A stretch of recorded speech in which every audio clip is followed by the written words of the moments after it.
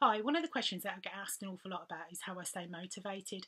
I've been on my journey for nearly 4.5 years now. I've lost over 18 stone, so over £260 altogether. I think to answer that, I really need to go back to the beginning of my journey. I decided that to make the conscious decision when I first started to cut out all junk food. I had various problems around food. I would binge eat. I was a food hoarder. I would graze. I would spend a whole day just grazing. So I didn't have the best relationship with food when I first started. Obviously, I started off at well over £400. So I decided to cut all rubbish out of my diet. I decided that was going to be the best for me. So for 8 months I didn't have any cakes, chocolates, biscuits, crisps. I think in that time I had one takeaway, and I decided that I was going to do Slimming World. So even though I had a takeaway, I still singed it. So after 8 months I decided that I missed white bread more than anything. So and also my portion sizes with Slimming World were quite big. The free foods that I was mostly eating free foods, and I'd use my sins on cheese and mayonnaise. So I decided that I was going to swap to Weight Watchers. In my first, in those 8 months, I lost 7 stone 6 pounds. But my weight loss had started to slow down a little bit.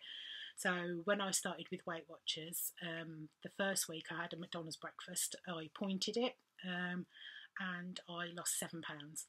So obviously the change in diet did help a lot in that first initial week. I think my average weight loss over my whole 3 years that it took me to get to goal was about 1.5 pounds. So when I swapped to Weight Watchers, I started to introduce those foods back in. But the difference now is that I know that I can have a small portion. I know that I can live without those foods. I did for 8 months. It's not the fact that I need them. It's I can have them if I want them. But I can have a smaller portion. And that's what Weight Watchers taught me as well. It's my portion sizes.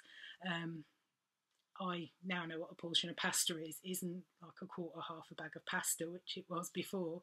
It's I can have 90 grams of dry pasta and it's fine.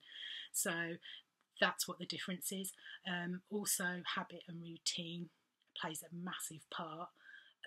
I automatically say no to everything now. My automatic response is no. I'll then think about it. If I've got the points for it, I'll have it. If not, I won't. That's basically how it goes.